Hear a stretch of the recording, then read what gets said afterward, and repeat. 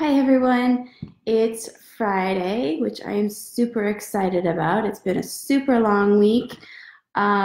Today is the last day that I'm going to be talking to you about boosting your immunity and helping you to avoid any kind of pathogens that might be going around. I was just talking to another mom yesterday, and she told me that there was someone in another kindergarten class that has confirmed having the flu. So it got me a little concerned, but just a little bit because I know that I have the oils, and I just started increasing the amount that I was going to be using with my kids. So this week we've talked about a couple different things on how to prevent getting ill or to help if you already starting to feel under the weather. Yesterday I talked about how you can use the oils to help soothe your throat or prevent any pathogens from causing a sore throat. And I had a question yesterday that reminded me of something I wanted to talk about today. So today I want to talk about what happens or how do you prevent the pathogens from affecting your sinuses. And I'm going to teach you a really quick trick that I use.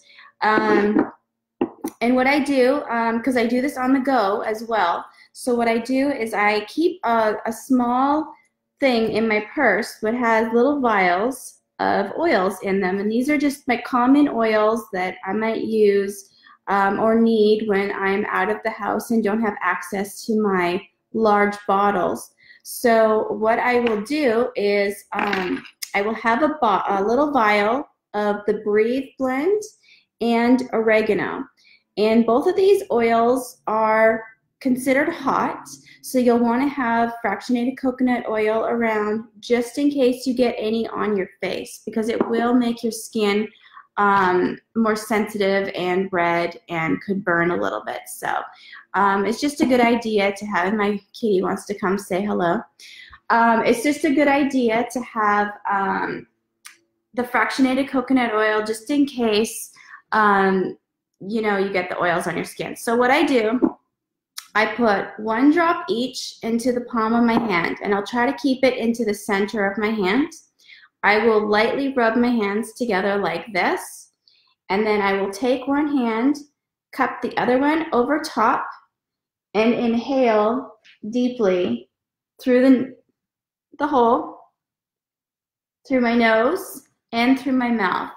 And what this does, it's inhaling these oils into your respiratory system through your nose and through your mouth, because you should not put oils inside the nose. So this is a way to help kill off any pathogens that are going to be living in your respiratory system through the nose or the mouth, and it'll help get into the lungs as well. So when I had a really bad cough from the fires in California in November, I did this to help with the inflammation and the problems I was having with my lungs.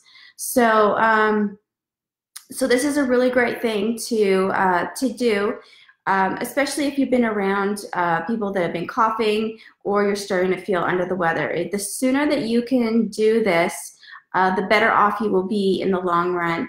I will do this when I'm on an airplane. So if I've been flying for any period of time, as soon as I get off the plane, I will inhale the oils so that I can kill off anything that I may have breathed in during that flight. If it's a longer flight, then I will do it every couple hours, just to prevent anything from making me sick, because it will help kill things off. So that's my quick tip for today. I hope you guys have a really great Friday.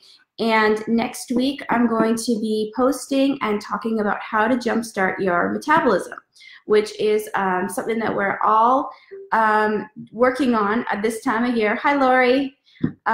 So I hope you guys will tune in and watch for that. And I hope you guys have a really great day.